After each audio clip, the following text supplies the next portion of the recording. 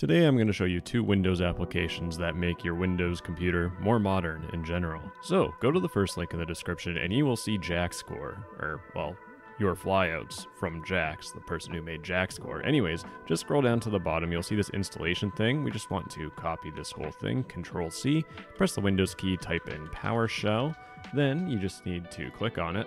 Then you want to right click to paste, and there you kaboom. It's done. It's now going to be downloading all the crazy stuff, and we just got to wait for it.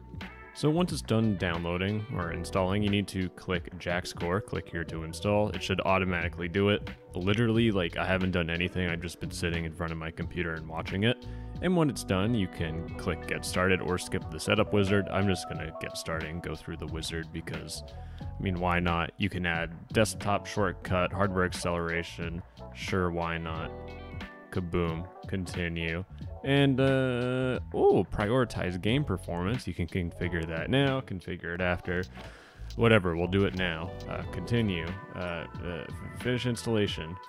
Oh gosh, okay, it's this thing here, rainmeter, game mode, just turn on full screen games, and there you go. Anytime it's full screen, it'll turn off all this stuff.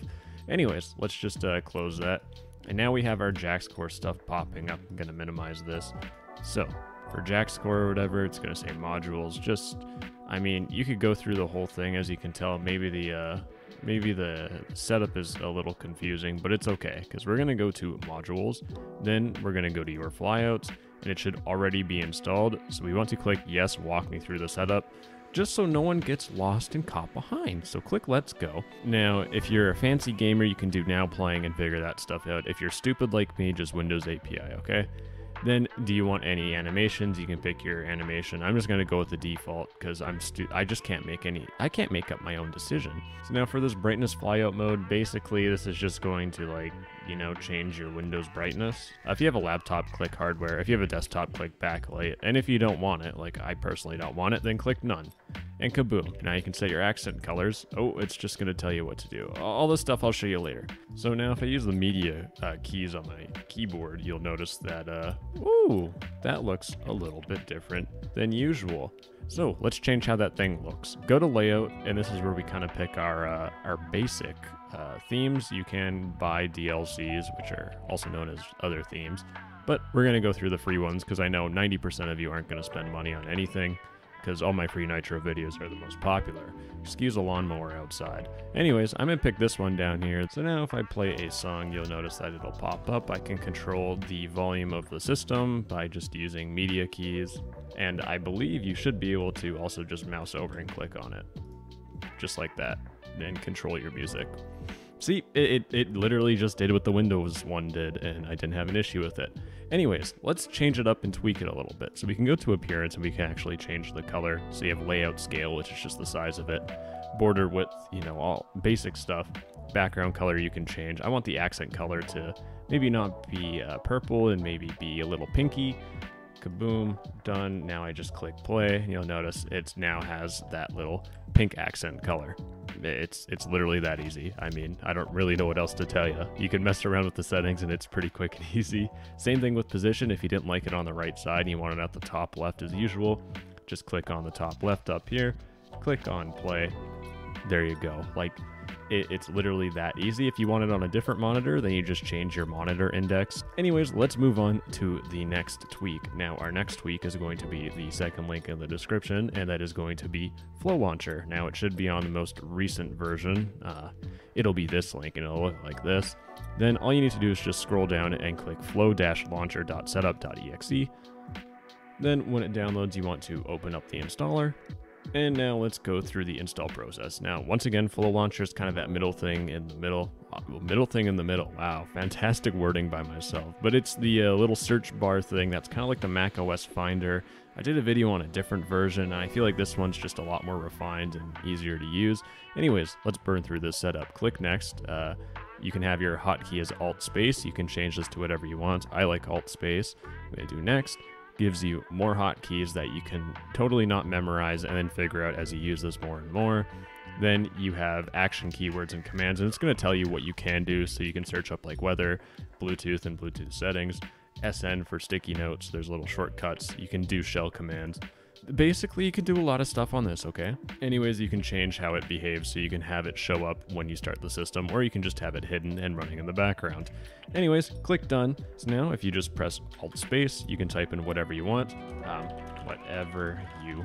and it'll search Google for that. I could also search up app data, and it'll go to my app data folders. I can also search up Discord, and it'll be my Discord apps. Anyways, let's say that this white burns your eyes. How do we change that? Well, you need to go down to your taskbar on the bottom right. You may need to open up your little folder thing, and you will see the Flow Launcher icon. Right click on it.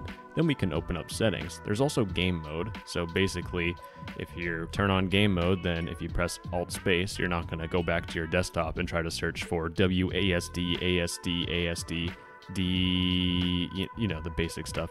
Anyways, click on settings and you'll get your Flow Launcher settings. Now that game mode thing I was talking about, you don't have to do it manually because we can just click on ignore hotkeys in full screen mode, which is highly recommended.